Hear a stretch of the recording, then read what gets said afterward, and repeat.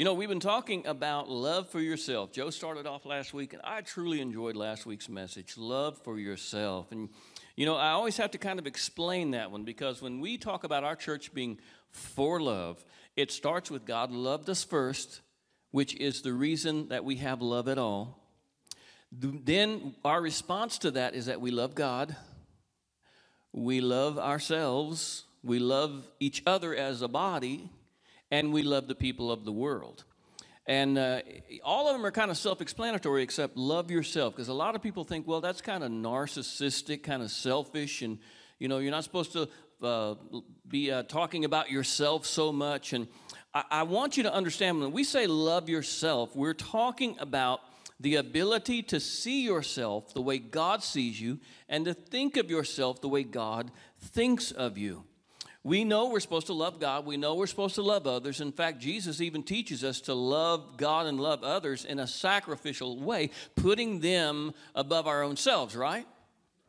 But that doesn't mean you don't love yourself. It's not a selfish kind of love, but it's really seeing yourself through the eyes of God, understanding who you are in Christ, and listen to this, living confidently as you.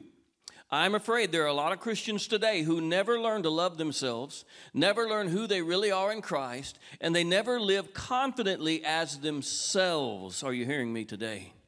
Let me tell you what the growth of self-love looks like. It looks kind of like this. You start out in life wishing you were someone else. You wish you could sing like Buddy. You wish you were as handsome as Harold. You wish you had the money of Donald Trump. You wish something, right? You always wish that other guy was you or that other girl was you, you know. But at some point as you grow, especially in the Lord, you start realizing, you know what, I've got some good qualities that contribute, right? And I kind of like myself. And you do less beating up on you and envying others as time goes by until you finally reach a place where you say, I know who I am, what I bring to the table, and I love being me.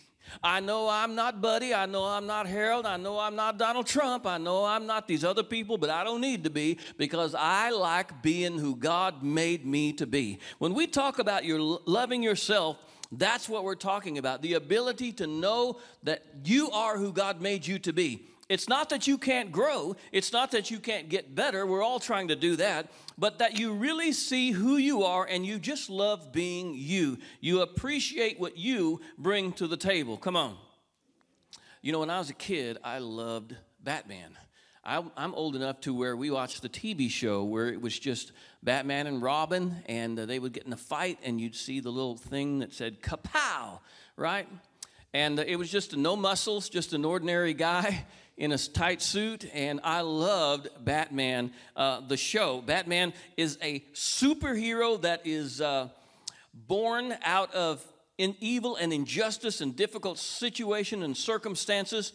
And he started out as a kid. His parents were murdered, and as he grew up, he saw all of the evil, all of the injustice, and all of the wickedness around him, and he wanted to do something about it. So he reinvented himself, and he taught himself to fight, and because he's rich, he made all of these neat inventions he could use, and he went out into Gotham City, his world, and he made Gotham City a better place, a true superhero, right? And the title of my message today is That Man, and I want you to realize that you're not Batman, but you can be that man or that woman if you're a lady here today.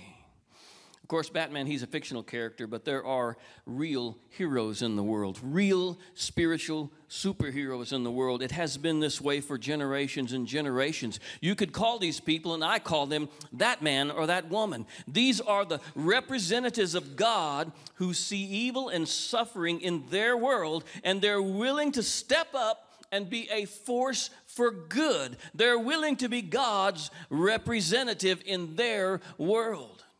I want to help you today realize, understand what I'm talking about, how that you can be a real hero in your world, how that you can impact your circle of influence for Jesus Christ, and how important it is today. So why do I call him that man? Well, because in every corner of life, God places an individual who will advance the kingdom, Fight the enemy. Help those in need. Stand up for those who are oppressed and downtrodden. Love the unloved and spread his message of hope. Your world, your family, your job, your school, your community needs someone like that. And the question is, will you be that man?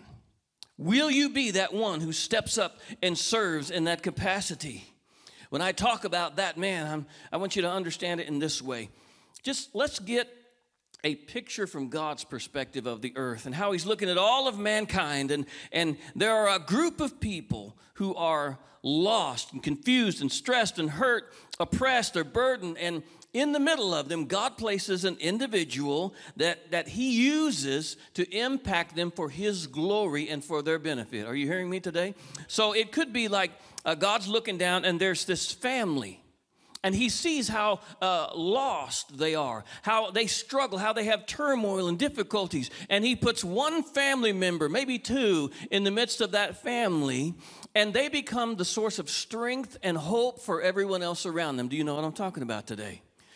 They become someone that others can rely on. It's not that they don't have problems. It's not that they're perfect. It's that they've chosen to step up, put the cape on, and let everybody else hang on them. Are you hearing what I'm saying today? I hope by the end of this you'll get a clear picture of the kind of person I'm talking about, and you'll be inspired in your world to be that person. There is an intention that you have to have if you're going to be a hero in your world. God has called us to this.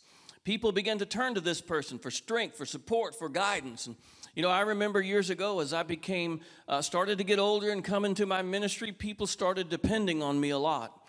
And there are people today who don't even go to my church who think of me as pastor, or as soon as they have a problem, they call on me. Some of my first reactions to that were this: they don't go to my church. Why do I have to deal with their problems? Why don't they go to their own church? And, to be critical, to complain when people needed me, until the Holy Spirit helped me realize what an honor it is to be the person in the group that is the hero, to be the person that God uses in the midst of a group of people, that you're the one that God uses to help them. Are you hearing what I'm saying today? What a privilege and honor it is when they call on you. It's not an inconvenience, it's an opportunity. Hallelujah. It is what God has called me to be. And so I realize today that God has placed Kathy and I in a position where we are in the midst of our world, someone that they can rely on. They can turn to us when they're lost. They can turn to us for strength, for support, for guidance, for help. When they get in trouble, when they're spiritually destitute, when they have a need, a difficulty, a challenge, they call upon us. And we don't say, you know what, you don't go to my church, don't call me. We say we'll be glad to do what we can to help you, because that's what God called us to do. Are you with me today? I want you to realize that you can be a hero in your world. You've been called. You've been given power to affect change in your circle of influence. But you got to be willing to accept the call. You must be willing to say, I'll be that man. I'll be that woman in my family.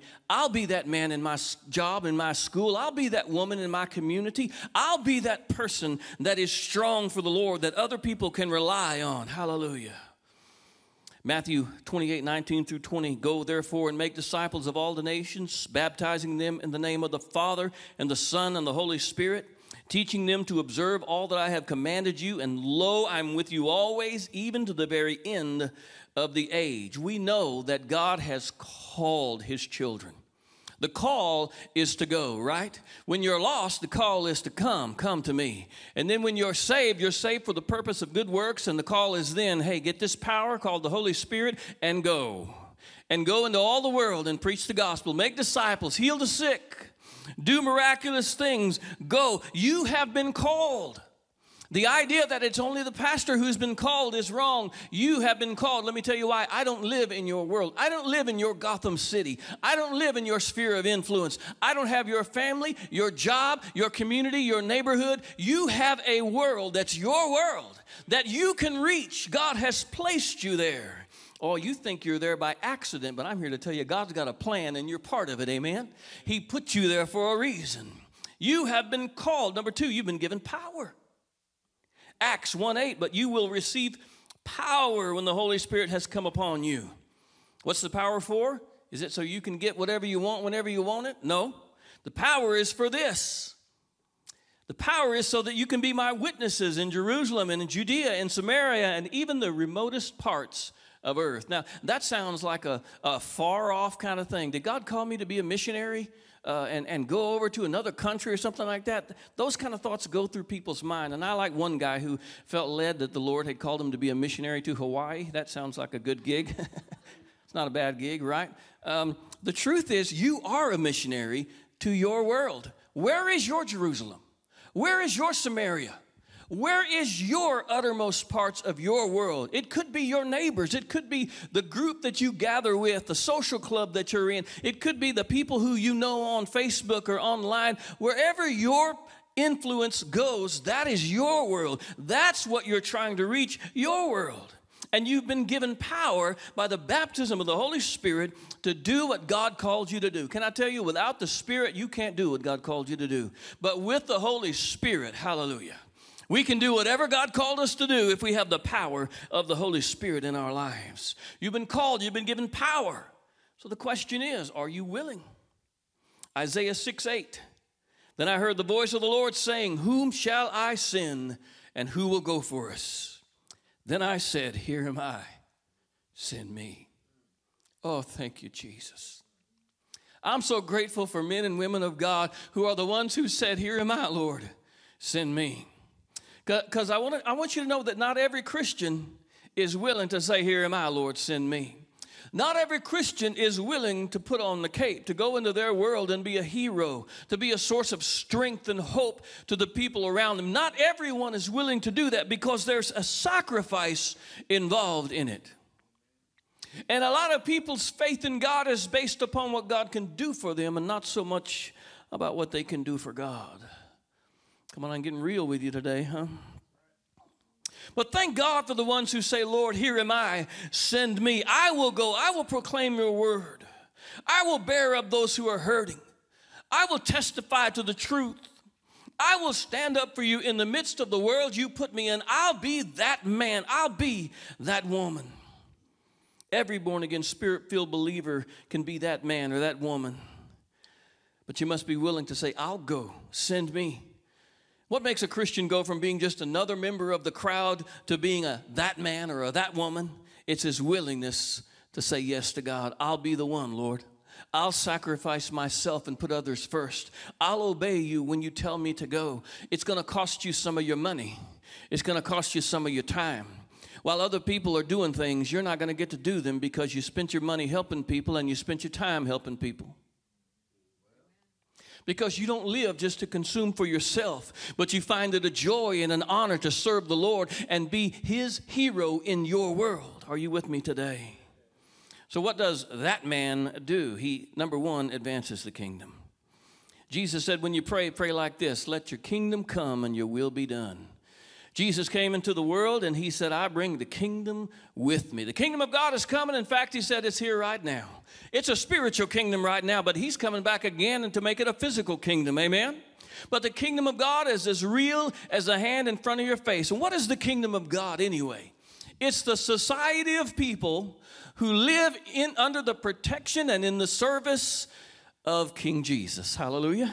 The king is Jesus. When we say that man advances the kingdom, what we mean is that we promote the kingdom of God, not the kingdom of the Republicans, not the kingdom of the Democrats, not the kingdom of white people or black people, not the kingdom of the poor or the rich. We promote the kingdom of God, amen? God is our number one. He is the reason we're doing this. What does that man do? He fights the enemy. Luke 10:19, behold, I have given you authority to tread on serpents and scorpions and over all the power of the enemy, and nothing will harm you. God has given us power over the enemy. You know how silly we look from heaven's perspective when we see a brother who's being oppressed by the enemy, a sister who's being oppressed by the enemy, and we sit there and go, man, that's awful what they're going through. When this scripture says you've been given power over all the power of the enemy, amen?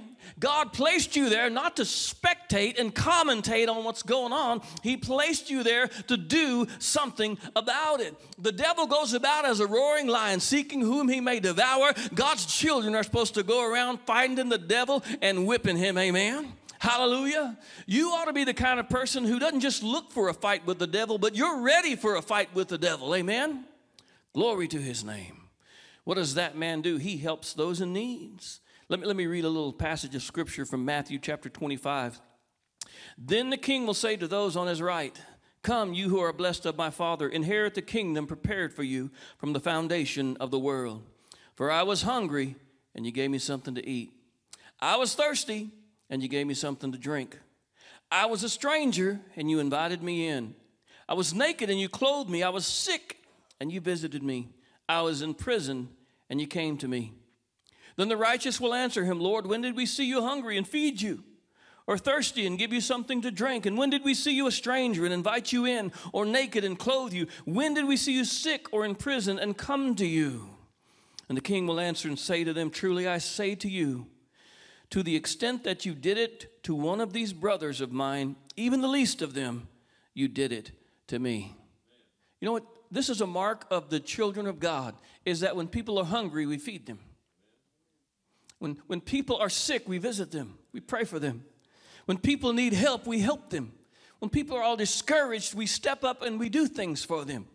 You know, have you ever had a waitress and you go to a restaurant and you need something and you kind of wave one of them down and they go, sorry, not my table.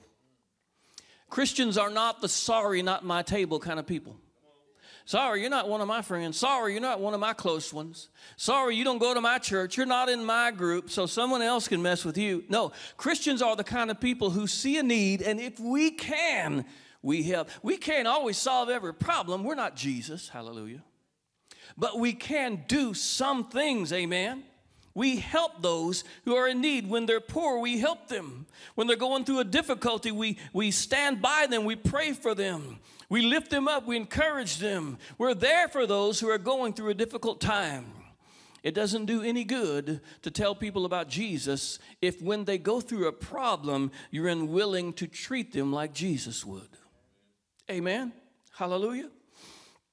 Number 4, what does that man do? He stands up for the downtrodden and the oppressed. Isaiah 1:17, learn to do good, seek justice, reprove the ruthless, defend the orphan, plead for the widow. You know what? There's a little guy in every world. There are the people who are going through it, who had a difficult time. You know, the Holy Spirit helped me realize long ago that when you look at other people who maybe are making bad choices in their life, or they can't keep a job, or they have problems with substance abuse or something like that, it's not fair to judge them from your perspective, especially me. I'll talk about me because I grew up in a good home with good parents who taught me well. We went to the house of God, and for a long time, even if I didn't serve God, the Word of God was being pounded into my head until I got saved. Are you with me today? It's not fair to me to look at someone else who maybe only had one parent, or maybe grew up with parents who were abusive, or who did bad things. It's not fair for me to look at another person who went through a different situation and judge them because they don't act like I do. Amen? It's better to have some compassion for the downtrodden, for those who are going through it. And let me tell you, there are some people who had the perfect parents, the perfect upbringing, and God is in their life, and yet they still have challenges and are oppressed, have difficulties, and they're going through it. And you know what? God wants us to be the kind of people who help those who have gone through difficulties, who are going through challenges, who are being oppressed, who don't have justice being done. You know, Pastor Buddy and I were just talking this morning about how you can't trust the government. There's no justice. There's proof that the government lies, cheats, steal, and there's no one to hold them accountable anymore. And I remember, you know, being younger, you always thought when somebody got caught that the higher-ups, the law, somebody would call them into account. There'd be heads would roll at the end of the day. But we're getting to a point where all the people at the top are just as guilty as anyone else, right? And, you know, the only answer for justice is the trumpet's going to sound and Jesus is coming back, hallelujah, and he's going to tell the truth. Come on. There's a lot of injustice in the world today. Can I promise you something? God can make the justice right in other people's lives. But he might require you to stand up and do something about it, to speak up, to help out. Come on. Stand up for those who are being oppressed. That man also loves the unloved. There are a lot of people that just don't have love in their life. And they don't even know how much it will change them just to have someone care about them. I think it's a sad thing that Christians, we wall ourselves off from the lost. Sometimes it's in an effort to protect God from their stink or their sin. Like, those people are so bad, if I get around them, people are going to think poorly of my testimony. But let me tell you something. If religious people ever criticize you because you hang out with sinners, then you're in the same shoes that Jesus wore. Come on. Come on. Hallelujah. Thank you, Jesus. Love the unloved. Jesus said, this is the second commandment. You shall love your neighbor as yourself. Let me tell you about our neighbor to the left. He's about my age, maybe a little younger than me. And he's one of those people that just is a little bit rough around the edges. Now, once you get to talk to him, he's just like a normal guy. But I'll just describe him this way. When you go on the internet to hook up to Wi-Fi, and you can see all your other neighbors' internet names, Wi-Fi names. There's one called the White House, and another one is ATT, something like that. Well, his Wi-Fi is called the Mad Mexican. So that kind of is a great, he knows himself very well because he just appears to be mad all the time. And sometimes he's hard to love. Can I tell you something? Jesus said, if you love the people who love you, you're no better than the lost. In fact, he said, I want you to love so much that you love your enemies. You love those who hurt you and persecute you. Come on. Now, your enemies aren't driving nails in your hands and feet. They might be driving some in your heart or in your mind, but God has called us to love them. Why? Because love changes things. 1 Peter says this, love covers a multitude of sins. What does that mean? Well, when Jesus came in love, he certainly covered a multitudes of sins. But it also means that as we love others, as we share love to other people, God begins to get into their lives, amen? And he begins to transform and change them. No one can truly be loved and not be changed by it. Come on. God will accept you as you are, but he won't leave you as you are, because when God loves you, it changes you. Hallelujah. And we are the representatives of God. Number 6, if you're that man, what you do is you tell the message. You share the story. Sometimes we share the gospel without words, but sometimes we need to use words. Amen? Because people have the wrong idea about Christianity. Many people think Christianity is us trying to be better people, just trying to be good people. It's this good to better salvation thing where, like, everyone is a good person, but if we become Christians, Christ's teaching will help us be better people. That's not Christianity. Christianity is all of you are lost, that your sin is deserving of eternal separation from God, and you can't save yourself, so you better cry out for a Savior, because God is the only one who can save you, and he sent his son Jesus to die for you, shed his blood in your place so you wouldn't have to. And if you trust in that, if you put your faith in that, if you repent and turn to that, you will be saved. That's what Christianity is, amen? Somebody needs to say that. Somebody needs to tell people this is the story of Jesus. When he says go into the world and preach the gospel to all creation, what he means is you need to tell people what the gospel is. The gospel is that we are lost and we need a Savior. The gospel is that Jesus came and died for us and rose from the dead for us. The gospel is that if we place our faith in him, we shall be saved. Come on. Who's going to tell them? You know, there was a time for decades where you could just invite lost people to church and let the pastor tell them through the sermon. But I don't know if you've noticed or not, but those days are over. People don't visit churches anymore. Even Christians don't come to church on a regular basis anymore. But certainly the lost aren't coming to church to hear a sermon. It's going to have to come from you. You're going to have to tell the story of the gospel in your world. And listen, God will help you. God will help you if you just step out in faith and begin to do that. You know, Batman has special weapons and special powers, and so do we. If you're that man in your world, you're not just another person. God's given you superpowers. Come on. When you are filled with the Holy Spirit of the living God, there are powers at work in your life. You carry the living God within your life. Amen? If God lives within you, now let's follow the logic here. Is the Holy Spirit God? Yeah, he's not part of God. He's not God without the healing, without the resurrection, without the power. He's God, right? And does the Holy Spirit live in you? And when you're filled with the Holy Spirit, does he come upon you? Amen. So if you got the Spirit in you and upon you, you've got superpowers. That's why Jesus said to the church in Acts chapter 1, go wait in Jerusalem. This power is going to come upon you. And what happened? It fell upon them and they began to speak in tongues. Not only that, speaking in tongues isn't the biggest part. The biggest part is that they began to disperse and go into their world and begin to do what God called them to do. Amen. God has given us weapons. Prayer is a weapon. James 5:16, therefore confess your sins one to the other, pray for one another so that you may be healed, because the effectual fervent prayer of a righteous man accomplishes much. Praise God. I said this last week, I think. We pray because we believe prayer changes things, amen? We believe it so much that we know that if we don't pray, things aren't as good as they could be. Amen? Come on. There are situations now that you may look at in your life and realize they're not what they should be or what you want them to be, and you can trace it back to the fact that you or no one else prayed about it. I'm in your kitchen now, ain't I? What are the weapons? The Word of God is a weapon. Ephesians 6:17, and take the helmet of salvation and the sword of the Spirit, which is the Word of God. The Word of God. You know what? The Word of God is the truth, right? It is the truth. It is the truth. In a world full of lies, the Word of God is the truth. And you know what the Word of God does?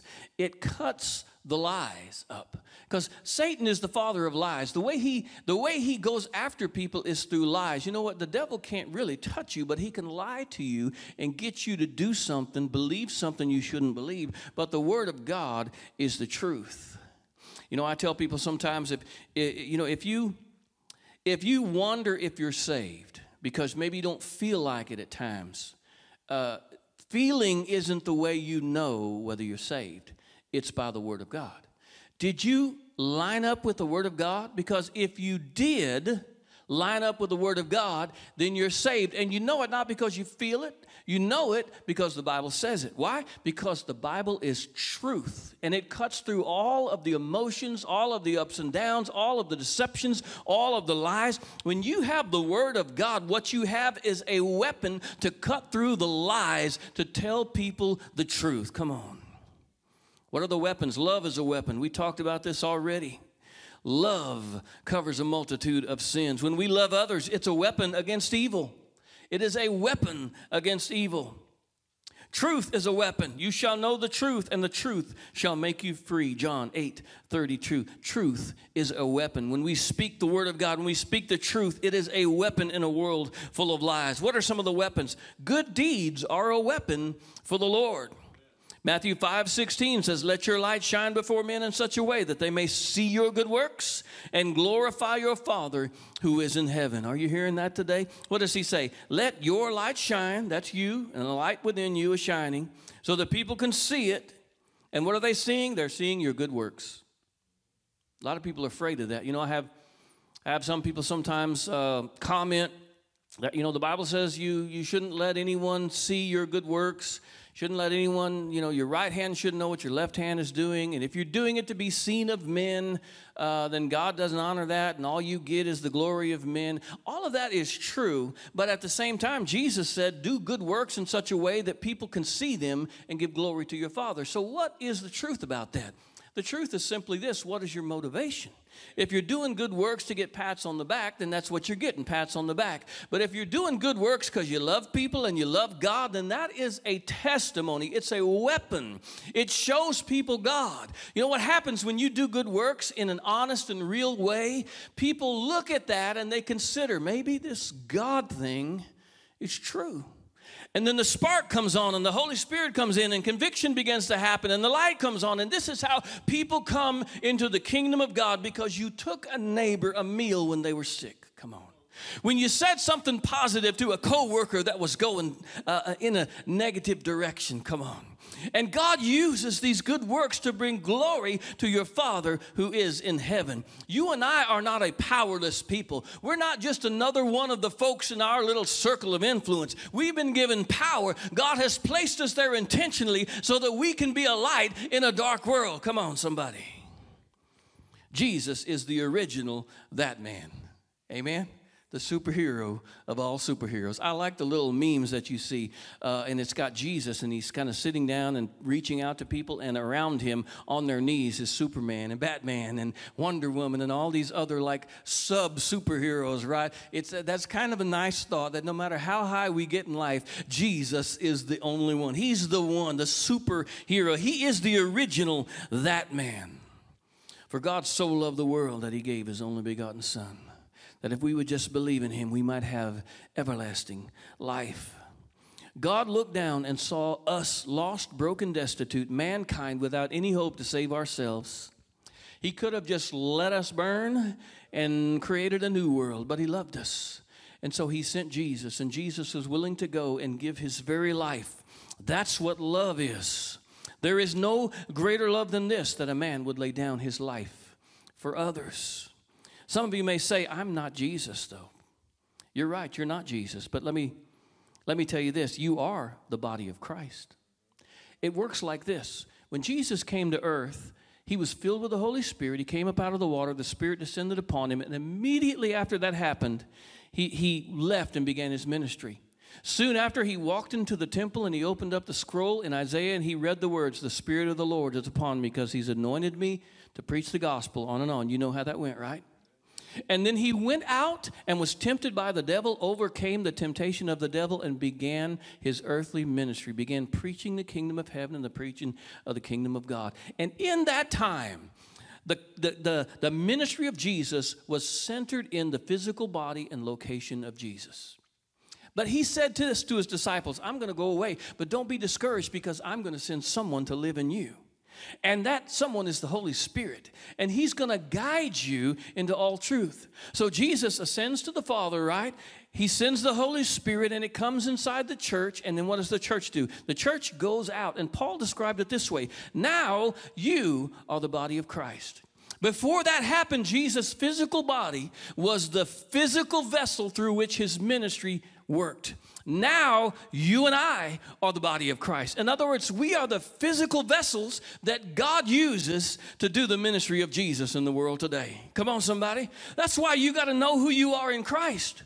Yeah, I know you don't deserve it, but grace extends not just to your salvation, but to your life, to your calling, to your ministry. God has called you, put the Spirit in you so that you could continue the ministry of Jesus. Yes, it's his work. Yes, it's what he's doing in our life. Yes, he's the one who's going to heal. He's the one who's going to deliver. He's the one who's going to save. But it's my body, it's my mouth, it's my hands that are going to go if I'm willing to be that one. But I've got to be the one who's willing. Matthew 9:35 through 38, Jesus was going through all the cities and villages, teaching in their synagogues and proclaiming the gospel of the kingdom, healing every kind of disease and every kind of sickness. Seeing the people, he felt compassion for them because they were distressed and dispirited like sheep without a shepherd. Then he said to his disciples, the harvest is plentiful, but the workers are few. Therefore beseech the Lord of the harvest to send out workers into his harvest field. In this little passage of Scripture, we see, number one, that Jesus is that man. What does he do? He looks out and sees the people lost, hurting, suffering, and he has compassion for them. They're like a sheep with no shepherd, wandering around in turmoil. So he sees them. And what does he do? It says he goes to their cities and villages, and he teaches them, and he heals diseases and every kind of sickness. He delivers them. He went about doing good, all kinds of wonderful things. But not only do we see in the Scripture that Jesus is that man in his world, in the world, but he's calling others to be that man or that woman in their world. He says, look, the harvest is plentiful, but the workers are few.